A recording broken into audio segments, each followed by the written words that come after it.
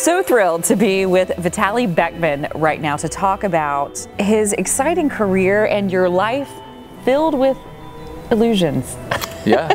Talk to me about how this all came to be. You're from Russia originally, and this was just a passion, just something you knew you loved? I was born in Russia. I grew up in Israel, and I just discovered passion for it when I was a teenager, about 14, 15 years old. Because I used to paint, I started drawing things and making the drawings come to life, and photographs. And then I wanted to create a show, unlike you've ever seen before. It took over 10 years to create this specific show. And then it was just a matter of improving it, and I've been traveling around the world, playing it in North America, South America, and trying it in different audiences.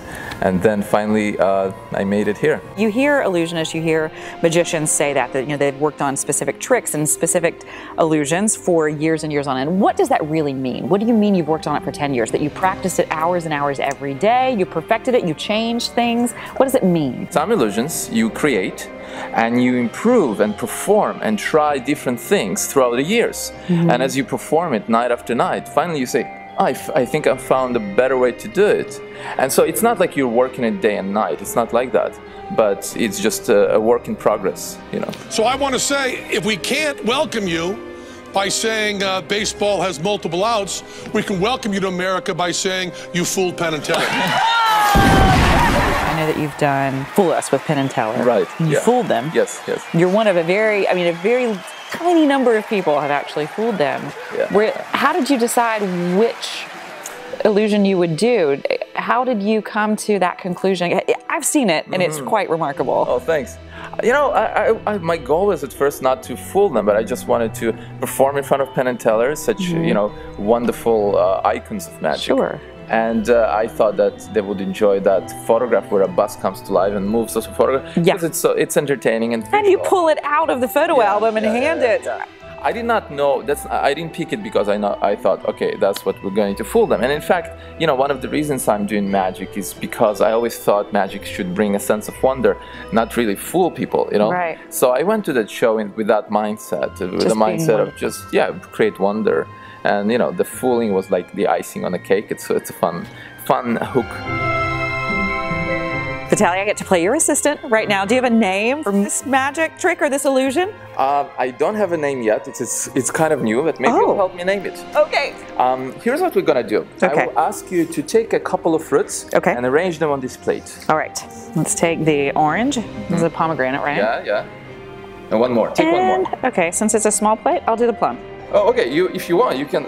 I'm sure you can fit the apple. It's up to you. Oh, you think I can fit the apple? Yeah. It's up to you. I want you to choose one. I'm gonna do the plum. Oh yeah, she'll do the plum. I'm gonna do the plum. Okay. Do you want to change the order, like this and this? Yes. Two? Oh, okay. I do. I want to put the plum up front. Okay, the plum up front. Okay. Do you want to change the apple with any of the fruits? Again, it's totally up to you. Your choice. No, these are the most delicious of the fruits. Okay. Okay.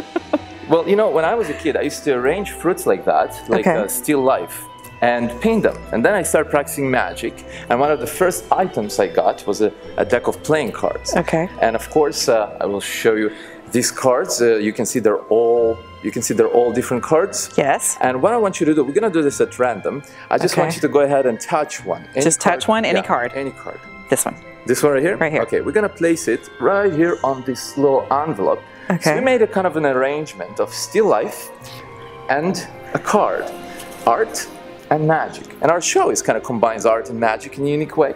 So we got this little envelope here, and it was sitting here all the time. Yes. And if you made any change to these fruits, or if you made any change to the apple with the pomegranate, for example, or a different card, what I'm about to show you would have not worked.